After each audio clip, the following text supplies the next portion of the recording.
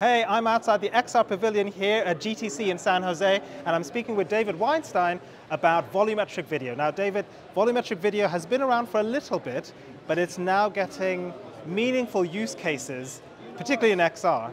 So for those unaware, give us a bit of a primer on volumetric video and the different formats it comes in. Yeah, fantastic. So it's one of the spaces that I'm super excited about. So what we've been seeing is two things happening at the same time. One, we have what are called NeRFs, or neural radiance fields, which is a way of representing a volume of data so that you can view it accurately from pretty much any angle. So this is view-dependent rendering of captured data. We call them NeRFs. At the same time, you have what are called Gaussian Splats, which is really just kind of a point cloud format, so I can scan you as a bunch of different points and then render you using Gaussian Splats. So each point ends up being replaced by kind of an area with a Gaussian fall off, and it's view dependent again. So it ends up being a representation of solid objects that once you've captured it, I can then put on a VR headset or just move around on my desktop and view you from any angle. So while capturing a data set of me isn't particularly interesting, capturing a data set of a live performance, for somebody performing on stage or a boxing match or a football match, that people want to see. And when they want to see it, they don't want to be fixed to whatever location a camera happened to be at. They want to be able to move around anywhere within the space, go up on stage, sit at the 50-yard line. And so what we're starting to see is broadcast companies starting to ask the question of, okay, if we're going to start to broadcast volumetrically, again, not just a 2D image, but something I can walk around in, what are the standards we need to make up for that? And so a couple of the demos here are showing off two things really briefly to talk about them. The first one is kind of an exploratory framework where you can say, if I have 20 cameras around a stadium and they're HD cameras, the output of that, how high quality is it? How does it look? What if I double that to 40 cameras? Now how does it look? What if I make them 4K cameras? What if they're slightly miscalibrated in terms of color calibration? What ends up happening? And so being able to ask these sorts of questions so that we can eventually get to a standard for broadcast, we're just, as you said, at the very, very early stages of that. Yeah. So we're showing off a system for exploring that parameter space.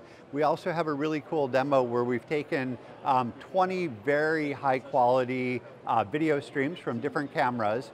NVIDIA research team has figured out how to put those together, create one of those Gaussian splat data sets, but it's not just static, it's dynamic. So the splats move with the models over the time. So as the boxer is punching, the splats are glued to his glove. And when you put on a VR headset and experience that, it's amazing. It feels like you're in the boxing ring with him. Yeah. Super cool. And what's unique about the Gaussian splat methodology, as far as I'm aware, it's quite unique to it, is that it captures light and textural detail so faithfully to the source material, to the scene. And I think it's partly to do with the way you described it. These are kind of like these elliptical shapes with a fall off, kind of like a gradient, like an alpha map, if you will, per splat, and they overlap. Yep.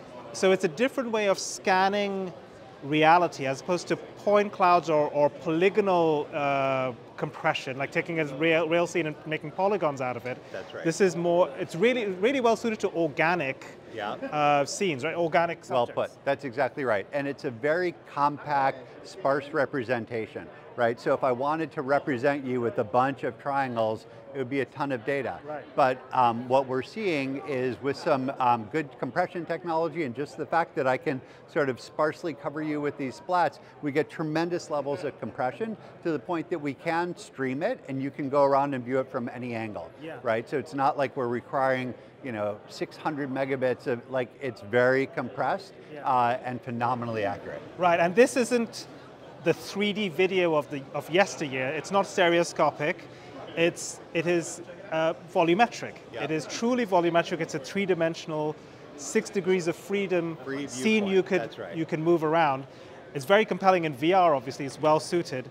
But there are some great examples on 2D screens where you can move around with the keyboard and mouse, or even a even a sort of a holographic display. Yeah. So are we seeing the birth of a format that is kind of transmedia, where you shoot Gaussian, you compress it or optimize it with this compression algorithm, and then you can deliver to multiple displays. So you mentioned broadcast, which would be traditional 2D video screens, but then you can pick different angles and maybe quite dynamically, through to fully immersive glasses or VR headsets, where you have full 6 degrees of freedom. But it's from one format, right? One master format. That's right. So the other half of the NVIDIA research demo, who are doing the time-dependent Gaussian splats, is they built a very efficient algorithm to take those 3D Gaussian splats and turn them into a light field, and then we're showing them off on these looking glass displays, which, as you described, it's a flat display, but as you move around, you get parallax, so it's lenticular. You see different angles from it.